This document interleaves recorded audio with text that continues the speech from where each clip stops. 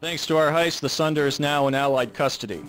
With our scan of the Iceni and the capture of the rebel transport, the GTVI can begin to unravel the secret of Bosch's ETAC project.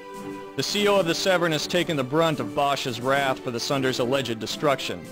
The captain and his lieutenants have faced a summary court-martial and will be executed at 0700. When you sign up for the wrong outfit, you get what you deserve. This doesn't mean we're out of the woods yet. The Rebs are nuts, but they're not slow.